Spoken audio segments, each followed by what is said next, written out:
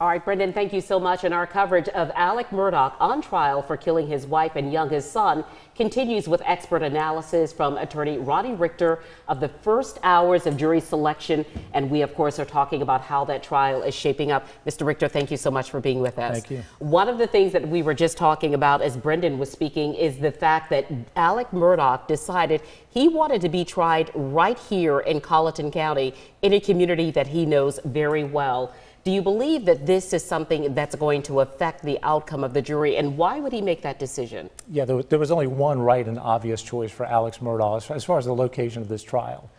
You know, here in Charleston, we probably have 6 degrees of separation. Mm-hmm. In Colleton County, there might be 2.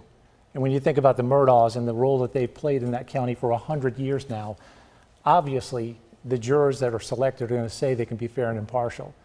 But if you're Alex Murdaugh and his team, you're counting on the fact that either by the good deeds that that law firm and that family has done for that county for so long, or by the fear that they still instill in many of the population, that they're going to get people on that jury who are going to be favorable to Alex. So you said fear in some cases and revered in others. Yeah, I think when you look at the Murdaugh dynasty, when you understand what they represented to that community, they held the solicitor seat for 100 years. So they are the folks who are calling the cases for criminal trial. That's a lot of power.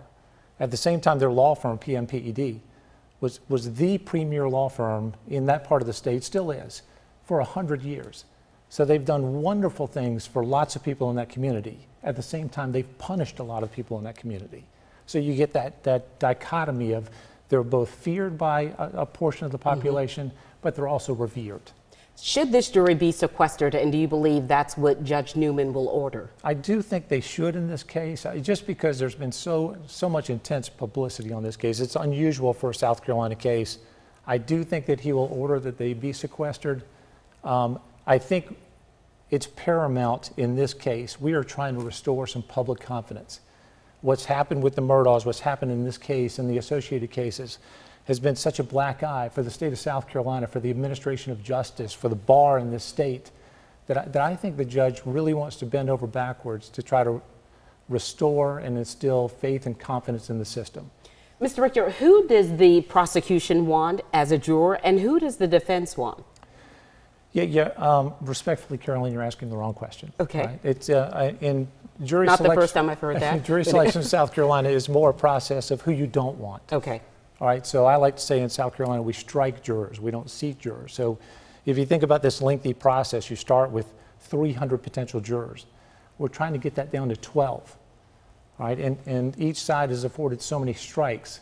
So after all the qualification questions are asked, after all the bias questions are asked, when you're left with a limited pool that you're going to draw from, each side has a limited number of strikes. And so the way the sausage is made is that as these people are being introduced as potential jurors, you're learning as much information as you can about them, and you're grading them. You literally have a scorecard. And I'm grading jurors A, B, C, D, F. And what you want off your jury are your Fs. All right, so the strikes are all important. I want to make sure I don't have someone on that jury who's going to be so adverse to my point of view that I can't talk to them. So it's more about who you don't want more so than who you do. It's everything about who you don't want, because again, they might have 4 strikes. Sure.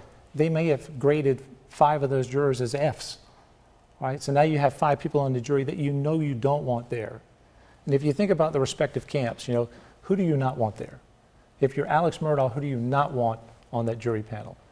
Well, you don't want someone who's associated with law enforcement. You don't want staunch conservatives. You don't want law and order people, right? And so as you learn more and more about these jurors, that's how you're grading and scoring. On the flip side, if you're the state, who do you not want there? Well, obviously you don't want Murdaugh loyalists there. Sure.